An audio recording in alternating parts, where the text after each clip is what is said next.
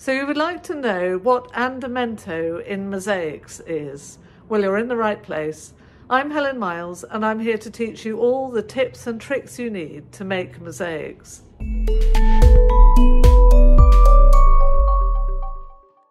Andamento.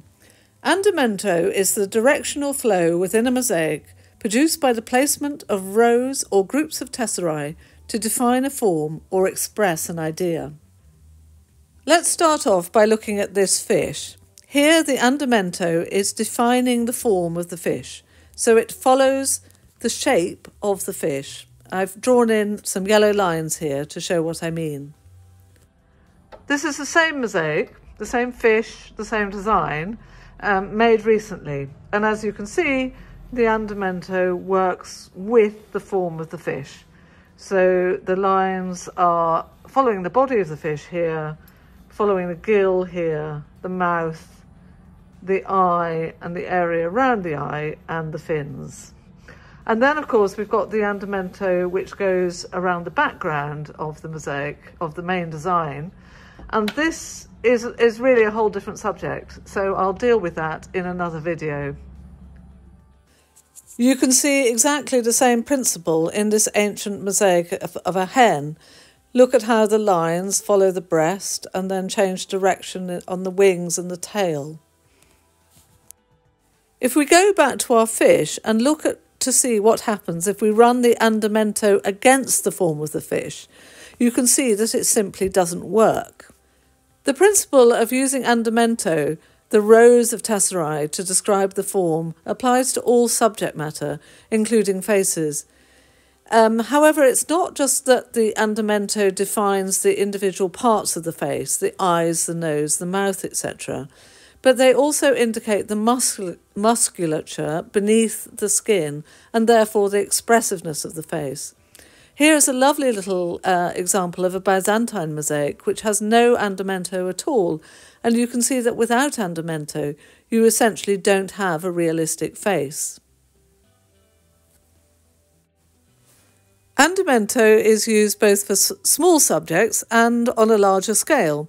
Here you can see in this koi pond created by Gary Drossel, the andamento is used to create the sense of the ripples and the reflections in the water.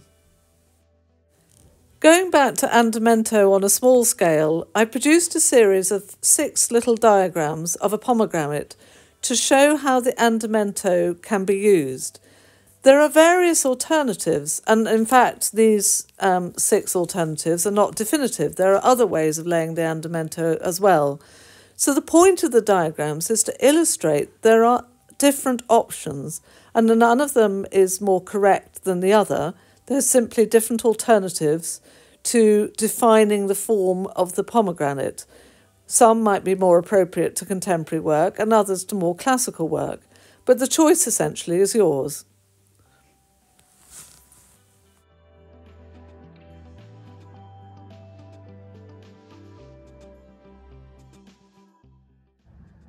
Now we're going to briefly look at andamento in contemporary mosaics.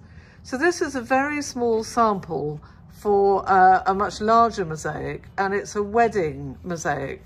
So it's about 2 people obviously getting married, and there's 2 directions. We've got the vertical and the horizontal, and it's about the couple being 2 distinct beings, obviously. I mean, when you get married, you don't merge into one, but they intersect, and a lot of the materials are the same in the lines going in the different directions. And of course, they cross over and meet and join. So that's the concept, and that's how andamento can be used to express a concept. This is another contemporary mosaic which uses andamento to express an idea. So it's a mosaic made as a memorial to someone who died. And so it's a mosaic about life, and it starts with this strong foundation. In fact, the pieces for the bottom of the mosaic were collected from a particular place where the person was born and grew up.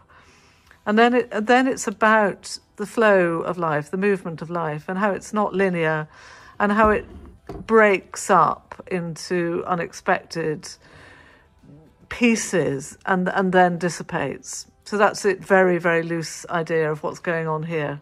So I hope you can see what I mean about how the andamento, the direction, the flow, and the use of tesserae can express an idea.